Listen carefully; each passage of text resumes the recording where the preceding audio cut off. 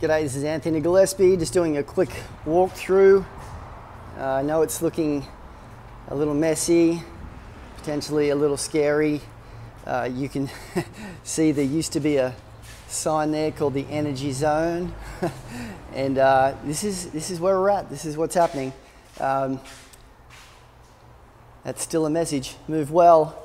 Look, just wanted to tell you all that we've had to move out, and it's been a business decision.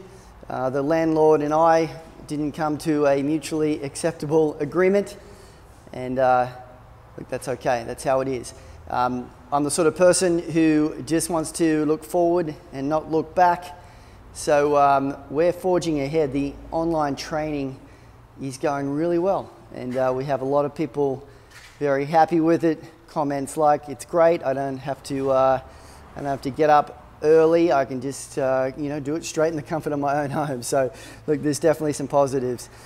Look, this is not to say we're never going to get back to face-to-face, obviously, but by my estimation, that could be a good 6 months away. I'm not really sure, but the premises here, although served us well for the period of time we're here, there are better things ahead. But in the interim, we're continuing to train online and look after your health and fitness needs. So don't be worried. When it all settles down, we'll definitely get back to some face-to-face training. The first port of call would be doing that outdoors when we're given sort of the all clear to do so. We could even potentially come to your home. But after that, I will be looking at other premises that I think will be more suitable to our purpose. So this is the update as of April the 14th, 2020. So there's a bit of gear here still. There's got to be a skip bin, and some stuff will be put in that. If you're interested in some things still, let me know. There are some things that I'm still going to loan out, some things I'm going to give away or put in the skip bin. So if you have some interest in anything, just ask me.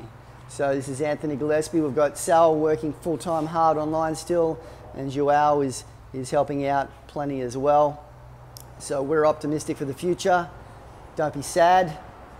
Allison Street served its purpose, but now it's time to move on. I hope everyone's well, and I look forward to seeing you on the line very soon.